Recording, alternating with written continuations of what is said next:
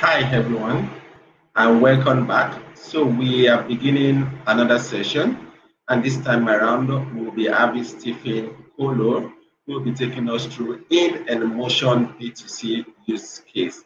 So Stephen Couleaud is the founder and president of Webmecanik, and since 2015, Webmecanik Automation has been offering an alternative. Since 2015, Webmecanik Automation has been offering an alternative to proprietary and expensive automation marketing solutions, such as Marketo, Oracle Look, Salesforce Products, or HubSpot. Stephanie is also the co-author of the reference book, Marketing Automation. Please, your customer, accelerate your business. All right, so Stephen will be taking us through In&Motion business to consumer use case. And welcome, Stephen. Thank you, Toby. Thank you, right, and welcome to everybody. All right, great. So I will leave you on to your session. So we talk again after your session for question and answer. All right? Okay, thank you very much, Toby. Thank you for the presentation. So I'm very proud to make this presentation to the Mautic 2021. And I would like to congratulate all the Mautic community and members for all the job you do, not only today and for these 2-day sessions, but during all along the year for your contribution. And it helps a lot because it's our DNA today to work with the Mautic community and to work in open source. Just a few words about Webmecanik. We provide Mautic as a service software. So we provide Mautic for our customers. We have customers from a small, medium business to a large account like banking, insurance, or retails. And we are just after the Mautic community. We are the second contributor to the community, and we work a lot on that. We have as customers more than 70 agencies. We work in indirect through the independent software vendor as well, such as CRM vendors or ERP vendors. The last one who joined us is in Sweden and is reselling us. We read and replaced an American solution he was reselling before, just because of new regulation in Europe. So it's a chance to us. And we require the GDPR requirements in Europe as well. So our goal is to be the main solution in Europe in opposition to the American software vendor. We pay special attention to the relationship we have with our customers, and especially we provide a full onboarding through a digital training available 24/7 for our customers, so they can access to the training not only on the onboarding stage, but as well during all along the year. And it's very, very powerful as most of the customers are lacking of competencies sometimes 3 months or 6 months after their onboarding. So today we are talking about In&Motion. The In&Motion, just a few figures about our In&Motion. In&Motion, 90% of their converted leads at least have opened one email during the customer journey. So it means that the digital is just the main way to access to the customers in B2C today when you are a startup. I remember In&Motion started from scratch 5 years ago, and now they are over 4 million euro turnover, and they made $10 million funding to accelerate their growth. So digital is more than important. It's strategic. Second figures I want to show up is that 70% of the newsletter, they have a 70% of opening rates to their newsletter. That means that email is not dead. Email is the main way to access to your customer, to your prospects. And if your content is right, if you give the right content at the right moment to the right people, you have huge opening rates, and the contents are accessed. Last figures I want to show up is that they had a lot of huge amount of sleeping leads, and thanks to the automation, they have a huge transformation rate, 150% on the sleeping leads. It wouldn't be possible to do that without the automation, because their staff was 20 people last year, now 40 people across 3 countries. So it's not a lot, and only the automation can enable to generate such a transformation rate. A few words about In&Motion. In&Motion is an airbag company, and they have hardware. They sell a hardware jacket. You can buy it on motorbike suppliers anywhere, and they provide as well an algorithm who decide at what time the airbag should open up. And this algorithm is improving all the time. And it's a revolution in the airbag, and they put this revolution. 90% of their customers are bikers, but 10% of their customers are as well ski sportives, and they use it for horses as well. So the revolution is as well in the business model.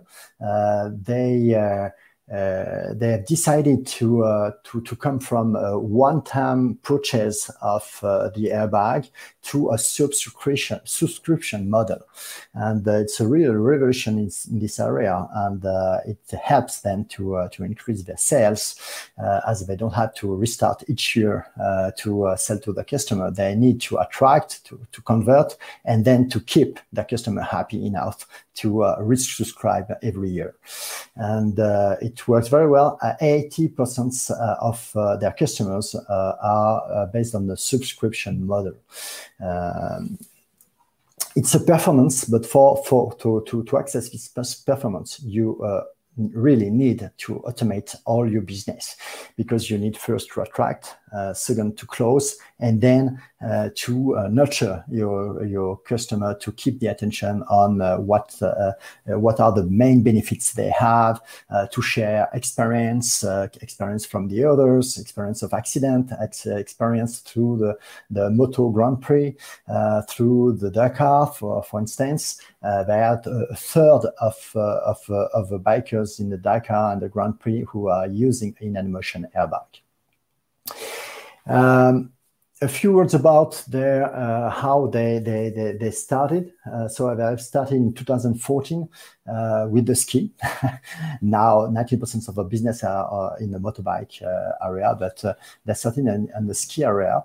And the first customer who was a user tester started in March 2015.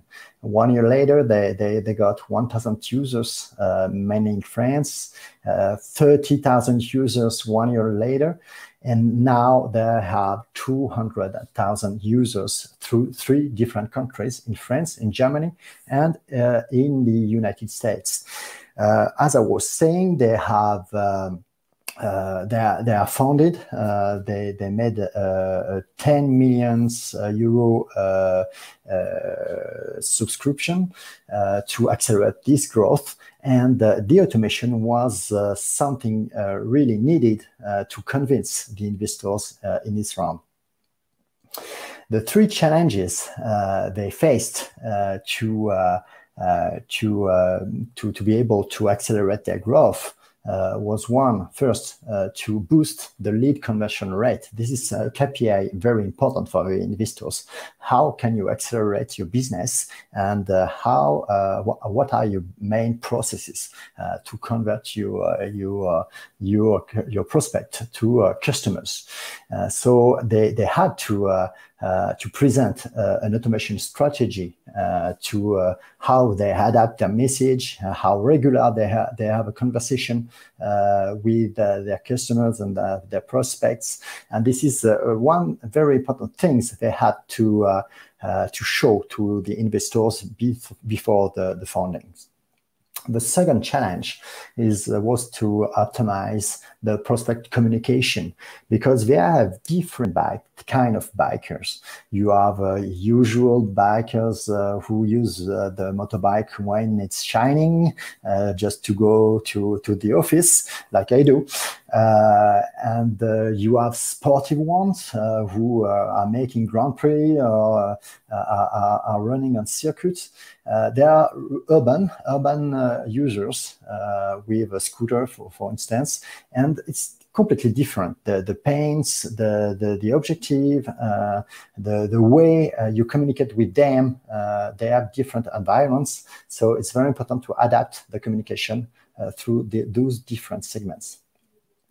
And third challenge they had is to be able to duplicate the strategies and the scenario, the campaigns, and to adapt the campaigns to the three different local markets.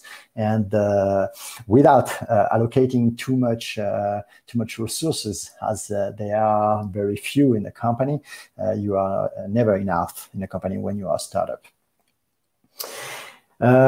It's not a challenge, but that was a requirement before starting the project. That was a synchronization with their CRM, which is Salesforce, Sales Cloud.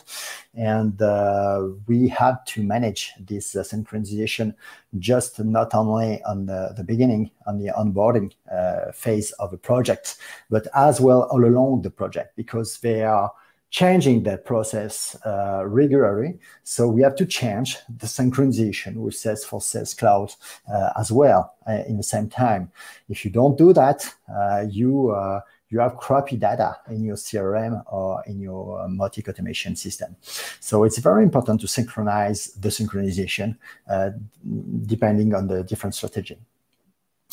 The methodology to start the project with them is always the same. First, you need to define your personas. So I was telling you about the bikers as usual, the performance bikers, the people who use the motorbike in city mainly or in trial. So you have different targets, and you need to segment your database. Second, you need to determine your final goal. What do you want to your prospect or your customer do at the end of this scenario? And third step is to define the different step of your customer journey during this process. The fourth one is to create the appropriate content depending on the segment you are facing in this scenario or trigger. You have the four different phases on every stage of a customer journey: to attract, to qualify, to nurture, and to retrain. Coming from a leads to go to a brand ambassador at the end of the day. What they decided to do is to focus on the nurturing. Why is that? It's because their product is very attractive to people, so they don't need to put too much attention on that. It's pretty easy to attract people on the website because they have a new technology, they have a new approach with their business model, with their subscription model, so it's pretty attractive. It's pretty easy as well to qualify because on their website they have different content, which is very easy to qualify if people are interested for the airbag for motorbike or for ski, and if it is for motorbike, for what kind of use of a motorbike. But the thing is, they were losing a lot of attention between the qualifying phase and the closing phase. And the scenario are focusing on the nurturing to help people from the interest to the closing. So what we did is to define, as I was saying in this for this conference, for this session, is I had 3 different scenarios, which were very performant for In&Motion. Instead of that, we have just one. We have just one because it's one we duplicate for the different segments, and that's a good news. You can have a very simple scenario to implement and having very good performance indeed. So this scenario is always the same. We duplicate it, we change the content, and we have a different segment to start this trigger. This trigger is starting once the customer is coming to the website and has a first interest and is asking for question about where is my shop supplier the nearest from my home, to check a video or anything available on the website. The goal of this scenario is the closing, is to close the deal and to make the prospect subscribe to the algorithm. And we are using 3 emails, 1 video, and 1 use case. So it's pretty easy, I mean, to engage the people with this scenario. And the only thing we have to do is to adapt the contents depending on the different segment. We are starting with this scenario at the beginning. Of course, we do A/B testing all the time for every segment, because you may consider some difference of transforming a prospect to a deal, depending on the segment, depending on the season, because it's in winter it's harder to convert people or to attract people on the motorbike. It's easier in summer because they are using their motorbike. And what we test, the answer is everything. We test all the variation, but one by one, because if not, you are lost with all the KPI you have. Secondly, you test all the different channels you are using. In this case, we use the one main channel, which is the email. And be careful about the statistics, because not all the statistics can speak by themselves. Sometimes you may go wrong considering some statistics. So be careful with that. And it's very important to have a data scientist experience to test your KPI and how to interpret them. Fourth, you can draw a conclusion about the metrics you have because you have metrics. It's not just an intuition. It's something you confirm or not with the metrics you have. In marketing, it's different of communication. Communication is beautiful or not? Do I prefer the red or blue? In marketing, the metrics is the only thing you have to focus on, because if you have a 80% conversion on the red, you don't put a blue. The lead scoring is very important at this stage as well. We put some scoring points every time a user access to new content on the website, want to download a white paper, or is accessing to a new video. And it's very important to make these metrics not only to convert prospects to customers, but as well with the existing customers, as they are nurturing a lot of their current customers to help them to be part of a family, of the In&Motion family. So it's important to see if the contents are adapted to their audience. Four more metrics I can give you about In&Motion performance on the marketing automation strategy. 10% of their new customers are coming through the digital way. So it may be not be so important for you because 10% is not a few, but in the motorbike area, mainly the most of the time you don't do so much e-commerce. Most of the time you go to your shop and you make a deal in the shop.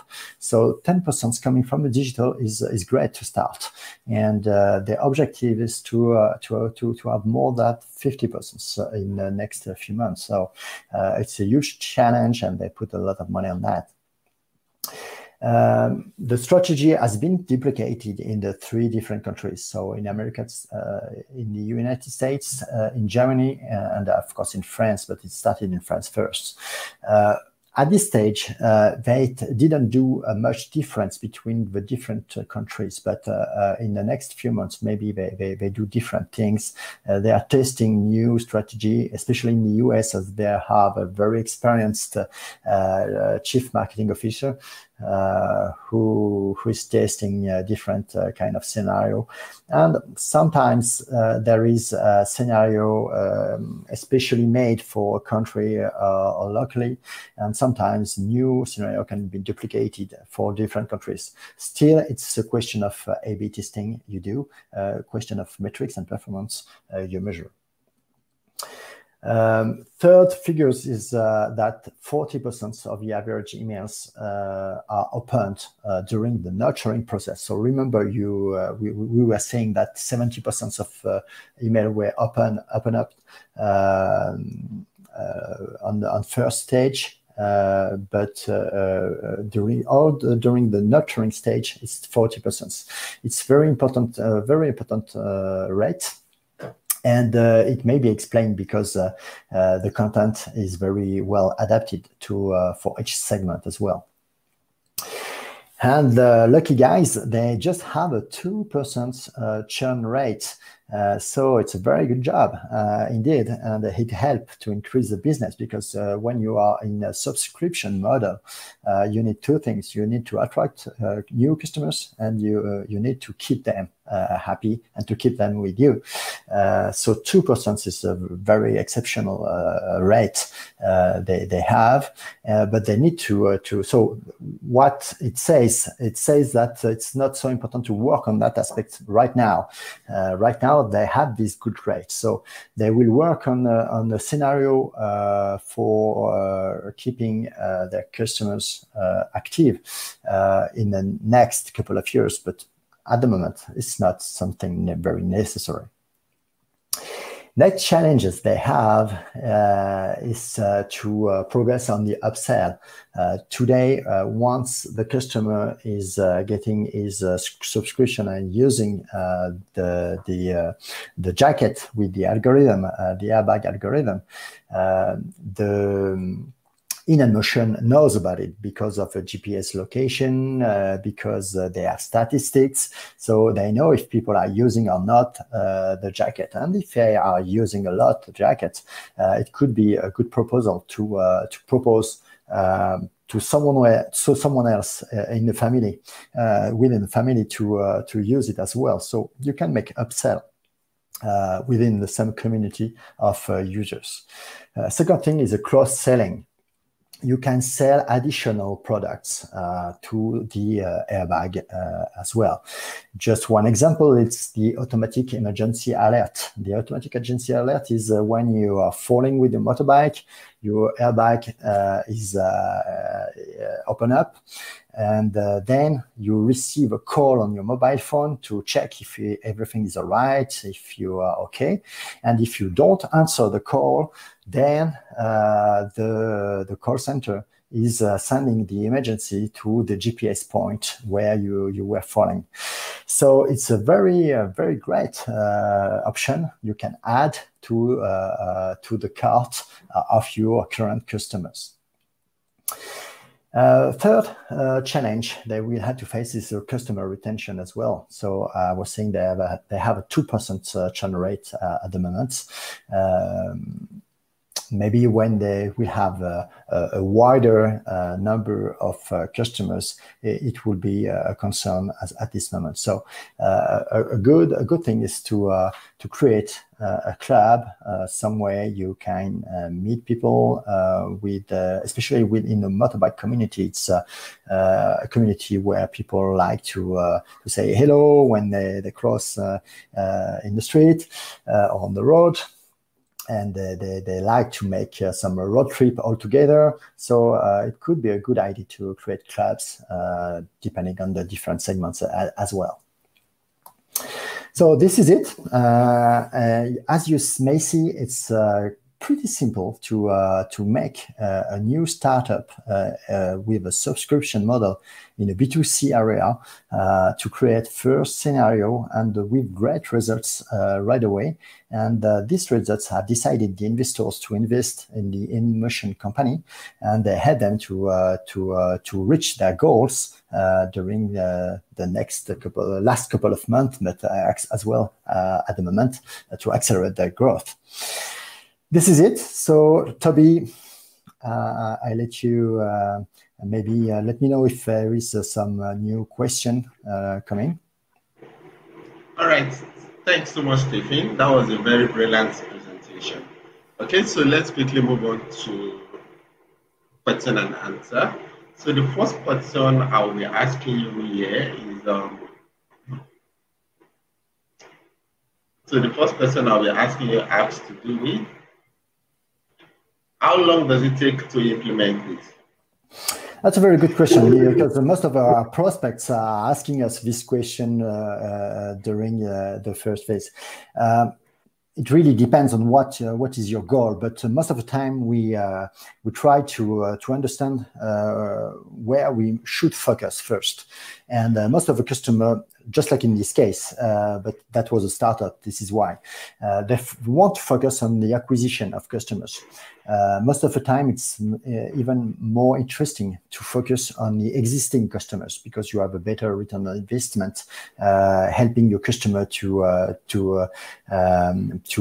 make some upselling or cross sellings. But in this case, it took 1 month. 1 month to make the strategy, to implement the strategy, and to make the synchronization with the CRM, which is Salesforce. So 1 month to implement the first scenario. It's not too much. The biggest challenge is not to implement a Mautic automation. It's to have the ability to create all the contents you need to track your prospect, to track your customers, and to make this logical of the automation available in the mindset of other people in the marketing first, but in the sales team as well, and to make it logical for everybody in the company. And it takes some time. All right, great. Okay, so let's talk about the budget part, the finance. So how do you go about it? It really depends on the number of contacts you have for the software side.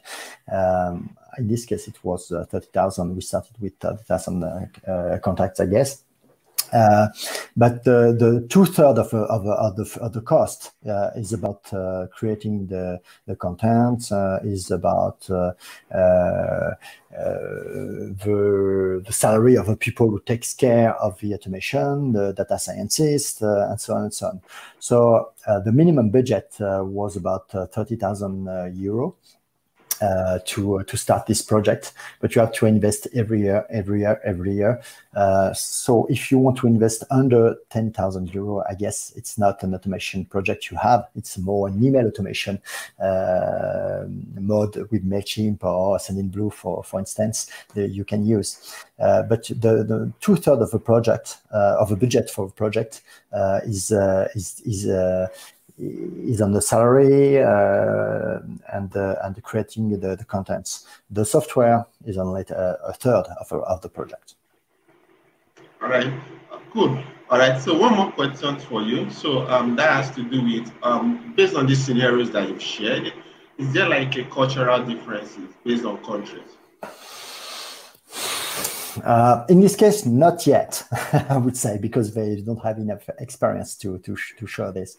It may have sometimes some cultural difference because the way you commit people is not the same in the different countries. I mean, in the United States, it's easier to have a business conversation with people, especially in B2C.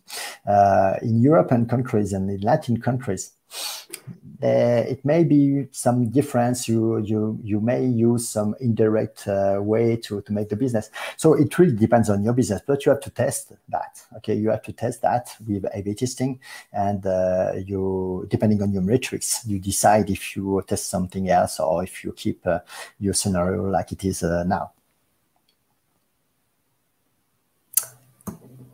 No more question, Toby? All right, good. All right.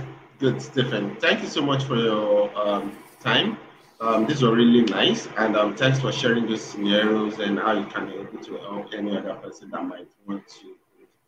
All right, thanks so much for your time this afternoon. Thank you, everybody. Bye-bye. All right, good.